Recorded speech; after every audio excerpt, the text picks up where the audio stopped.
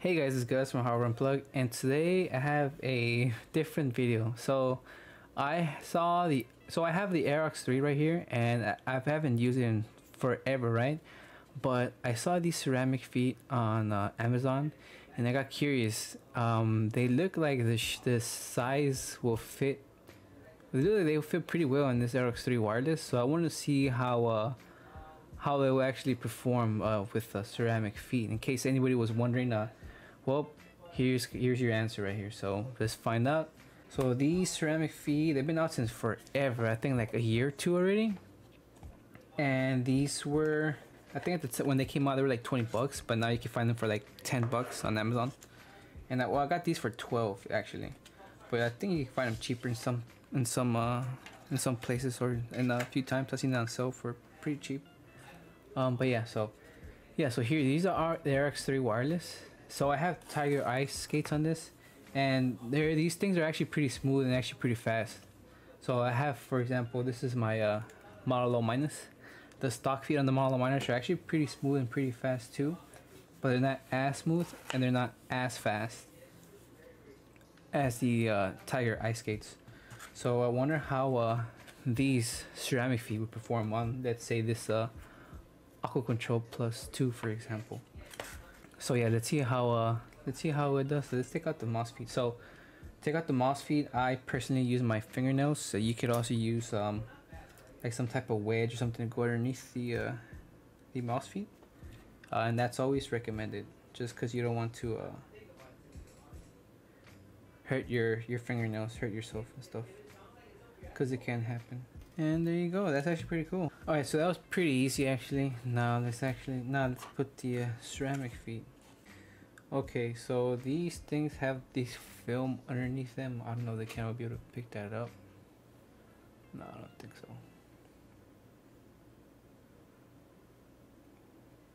Okay, so these are the feet. You know what? I thought these were gonna be thicker, but they're not that thick. I mean, they're thick. They're thicker than the other mouse feet, right? They were they're thicker than the Tiger ice feet, right? But they're not as thick as I thought they were gonna be. And I think these are, let me see, 0.6, no, 1.2 millimeters thick. So there you go. Now for this, I believe I have to stick the mouse foot under here. Yeah, I don't know how the fuck. Jesus, these are annoying as shit, man. Alright, I'll be back when I finish putting these things on. Jesus. Yeah, these are annoying as hell to install. I will be right back when I finish installing them. Holy crap, look at this. How annoying this is. Jesus. What the hell, man? Jesus. It should not be this hard to freaking install mouse feet. Oh no, and then I bent it. Jesus fucking. Oh, dude, fuck these feet. These feet should be cheaper. Jesus Christ. One down. That took way longer than expected. What the fuck, man? Okay, so after like freaking, what, 10 minutes, 8 minutes, I finally got the freaking mouse feet in there. That was pretty annoying. And these feel faster and smoother than Tiger. Holy crap. So this is gonna change the way the sensor tracks, because I believe some mice have an issue with these feet on tracking. Now the Aerox 3 doesn't have any software to adjust liftoff distance, so that's another question that I have, whether this was gonna be able to work or track now that I install these feet. So yeah, let's go ahead and try that. And I have Kovacs up here running, so let's go ahead and switch to that. Alright, let's see. So this seems to be tracking fine, right? Now let's try some Kovacs runs. Let me try my B180 Sparky. I love that scenario. It's good for if you're a shaky aimer. I think that's a pretty good scenario to try, because it makes you correct your micro adjustments a lot. And sometimes I know when I'm in a gunfight, I tend to shake my aim, and this scenario helps with that. So stop playlist, start challenge, and let's see how it tracks. And there seems to be no stuttering. Yeah, no stuttering. Holy crap, I think it's actually working quite nicely, dude.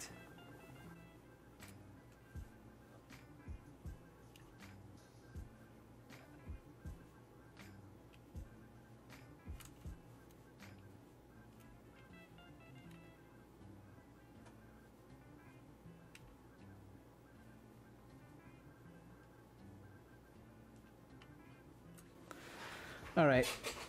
So, okay, yeah, so that's pretty freaking okay. You know what? I actually like these ceramic feet, and the best part about it is that I have these other ones over here. The let me see, the G-Wolf ones, and I may install them, and I don't know what the mouse I'll install them, to be honest. I'll try to see what mouse will be good with them. Maybe the Cougar 3, the Airblader. I mean the Cougar 3. Maybe the Airblader.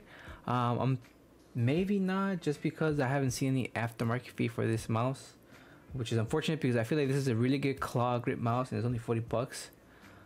So yeah, hopefully Core Pads or somebody else makes aftermarket fee for this mouse.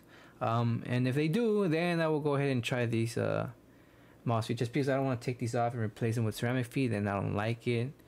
But yeah, well, maybe I will. I don't know. Maybe after trying this, I may actually just do that. Cause you know what? I actually like the way they feel. They're actually really smooth, and they're actually pretty freaking fast, dude. Like, they're pretty fast.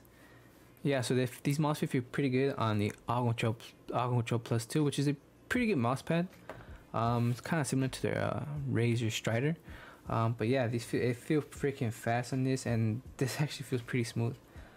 So yeah, in case you were curious, in case you were curious about the Aerox 3 wireless, or if you have the Aerox 3 wireless and you want to know if the ceramic feet will fit here, yeah, they fit, and if they work, yeah, they work. This is the Artisan Zero Soft.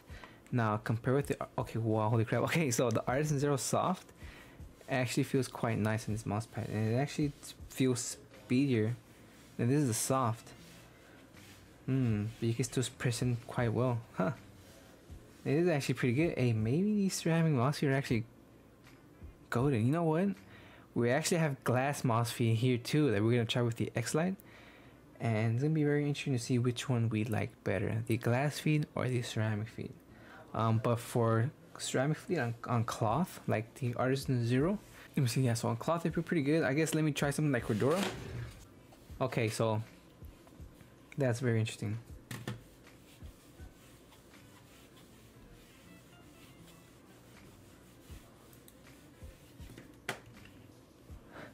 What the heck? Okay, so I feel like this is the ceramic feet on Cordura feel a little slower. Let me get the MPC for 50 out to confirm it too.